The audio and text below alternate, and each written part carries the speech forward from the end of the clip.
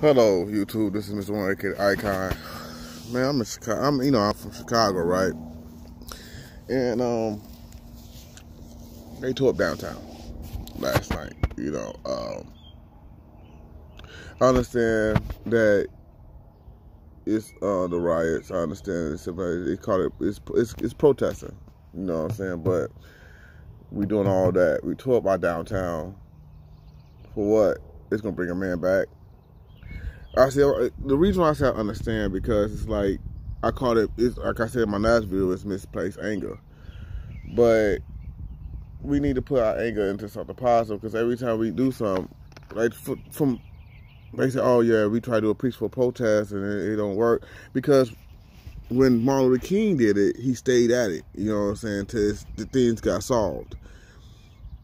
And then people say, oh, you should do it the Malcolm X way. So Malcolm X did not say to tear up your own neighborhood. It's the most asinine thing, and I know asinine means extremely stupid. I saw on Facebook they said that to tear up your own hood means it's the same thing as like not owning a plantation. And when you tell you own a plantation, don't burn it up. I said, that's the most asinine shit in the fucking world because I don't understand that shit. Beyond, don't tell me no stupid ass shit like that because it's not saying like you do burn your own plantation. People live here. Like that's not saying like that's used to comparing this and slavery. Like that's not the same thing.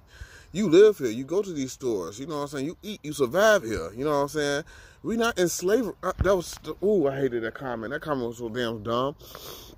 So I'm just saying like, and then we doing all this riot shit, and is that gonna bring one of our black brothers back, our black sisters that killed our kids back? That don't. I mean, I understand what y'all doing is misplaced anger, but it's not gonna bring nobody back.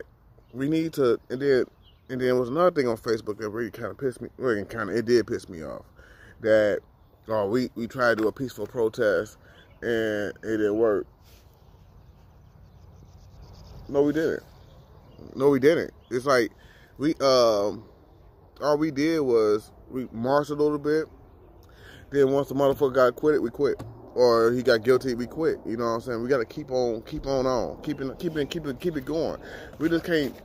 Like, I'm starting to think Black Lives Matter and all this riot shit is only for a trend. Every time the motherfucker get killed, it caught on camera, then we riot. And then we just do it for that trend, then we go on about our business. Because you gotta look at the damage of the after effects. All that snail shit and all that shit that got damaged and all that shit, all that stuff. The after effects shit, people got caught on camera. People doing the most. We had helicopters last night flying around and all this goofy shit. People get caught on cameras and going to get arrested. And you did all that for what?